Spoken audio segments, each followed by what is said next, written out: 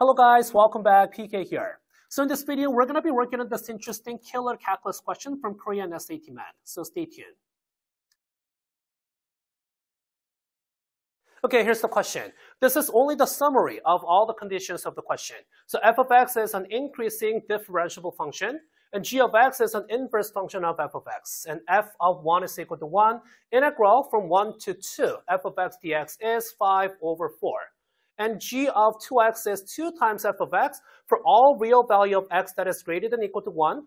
And the question said, integral from 1 to 8 of x times f prime of x dx is p over q. The question said p and q are relative prime. What's the value of p plus q? So using those conditions first, we have f of 1 is equal to 1.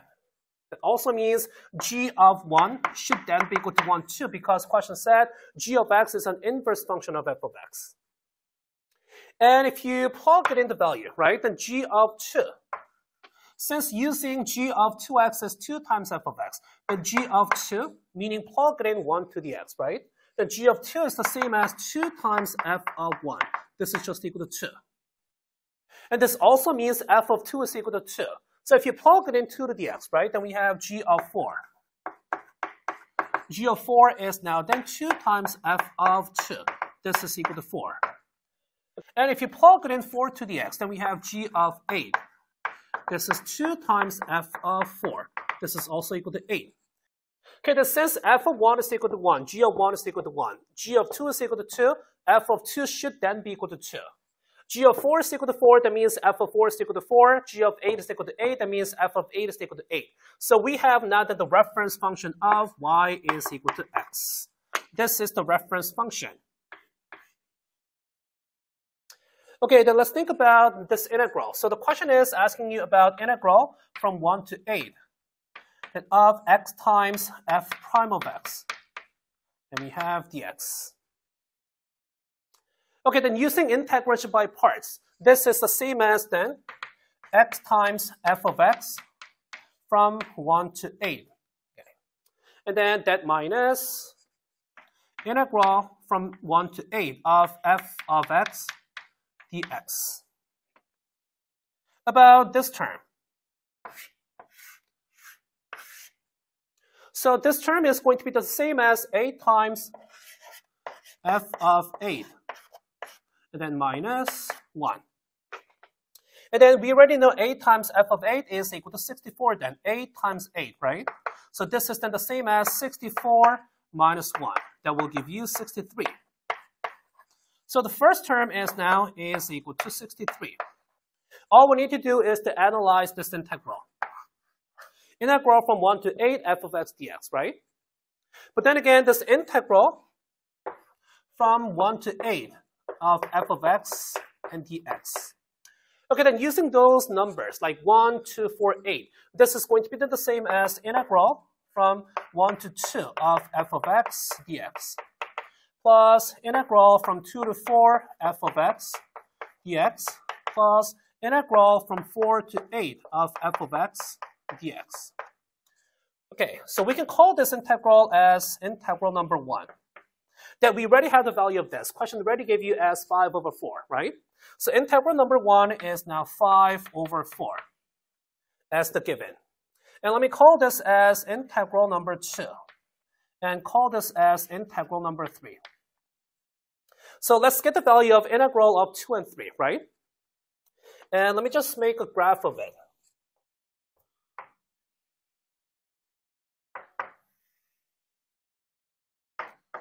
X-axis and y-axis. And since we have the reference function of y is equal to x, okay, let's say this is y is equal to x, right? And then we do have some reference point when x is equal to 1, and when x is equal to 2, and when x is equal to 4, when x is equal to 8. Okay.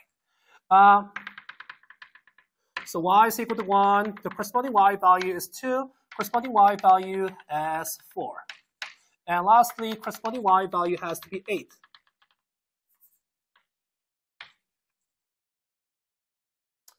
Okay, then first, let's focus on this integral number 1, as given from the question. Question said, integral from 1 to 2 of f of x dx is 5 over 4. That means whatever your f of x is, when x is between 1 and 2, the area that is under the curve and above this x-axis has to be 5 over 4.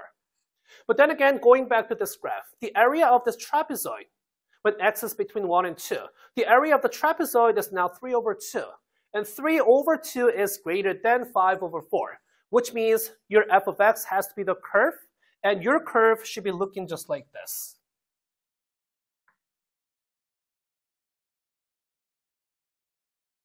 So that the area that is under this graph and above the x-axis, 5 over 4, that is less than the area of the trapezoid, right? So this is the only way for us to have the f of x as the nice curve. So that confirms that your f of x is a curve. So that f of 2 is equal to 2, f of 4 is equal to 4, f of 8 is equal to 8. So the only way that we can have nice curve is your f of x should be looking just like this.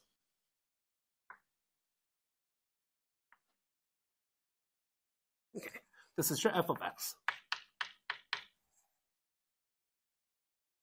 Okay, then looks like integral from 1 to 8 of f of x dx has to be the area that is under this curve and then above this x-axis, right? So we have 3 areas to think about. Area number 1. And area number 2. And area number 3. We already know area number 1, 5 over 4, as given from the question. For area number 2, let me use this condition. G of 2x is 2 times f of x, right? So use g of 2x is 2 times f of x. Okay, so using this, let's think about integral from 2 to 4 of f of x and dx. Using this. This is going to be then the same as integral from 1 to 2 of g of 2x and dx. Okay, so then since we have g of 2x is 2 times f of x, right? So we can also rewrite this as pulling 2 out of integral from 1 to 2 of f of x dx. That we already know the value of this integral from 1 to 2 f of x dx as 5 over 4. So this is going to be the same as 5 over 2. Okay. So 5 over 2 is the value of integral from 1 to 2 of g of 2x dx. So we can say integral from 1 to 2 of g of 2x dx is the same as 5 over 2. Time to use u substitution, right? So if you're calling u as 2x, that means your du is 2 times dx. That means your dx is du over 2. So using this, the integral has to be then the same as pulling 1 over 2 out of integral from 2 to 4. Because if you plug it in 1 to the x, then u is equal to 2. Plug it in 2 to the x, then the upper bound has to be 4 of g of u du. And this is just going to be the same as 5 over 2. So that's why integral from 2 to 4 of g of u du, this is just equal to 5. So that is why, let's think about the area of number 2, right? So integral from 2 to 4 of g of u du. Make sure g of x or g of u is the inverse function of f of x or f of u, right? So knowing that, we have now area number 2, this area. This area could be calculated first to know how area of the square is now 16. So first, the area of this square is 16. 4 times 4 is equal to 16. Minus this little square's area. 2 times 2 is equal to 4. So 12 has to be the area of this, right? But then again, we do have this integral from 2 to 4 of g of u du, which is the inverse function of the f, right? So 5 has to be the area of this.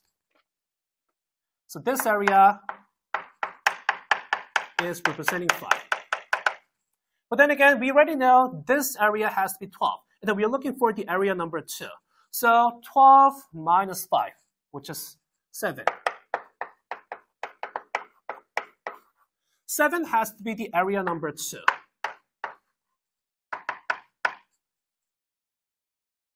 And we can do the same to get the area of number 3, right?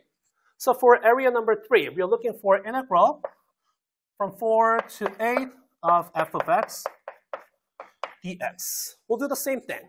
This is the same as integral from 2 to 4 of g of 2x, and then we have dx, right? Same u substitution, then we'll end up with 2 times integral from 2 to 4 of f of x dx. It is then going to be the same as 2 times 7, that is 14. Okay, then we should think about this integral from 4 to 8 of g of u du. Same u substitution, right? This value has to be the same as 2 times 14, which is 28. And since, once again, g of u is an inverse of f, right? So 28 has to be now this area.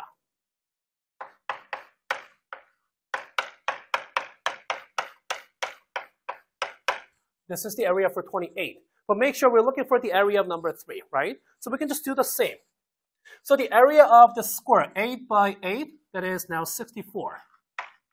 And then the area of this 4 by 4 square, that is 16. So if you subtract this, then you end up with 48, right? So 48 has to be now this area. But then again, we're looking for area number 3. We can subtract 28 from 48 to have 20, which means this area number 3 has to be then 20. So now we have everything, right? So we are looking for 63 minus sum of integral number 1 to 3. So what we need is now 63 minus integral number 1 plus integral number 2 plus integral number 3. And then integral number 1 was 5 over 4. Integral number 2 is 7, and integral number 3 is now 20, right? So just make a calculation, 63 minus 5 over 4 plus 7 plus 20. This is then going to be the same as 139 over 4. So the question said P and Q are relative prime, and then 139 and 4 are relative prime. So that's why P is 139, and then Q is now 4. So we need to add them up. So P plus Q is now then 143. So 143 was the answer for this question. Okay, so pretty interesting killer question from Korean SAT Math. How amazing.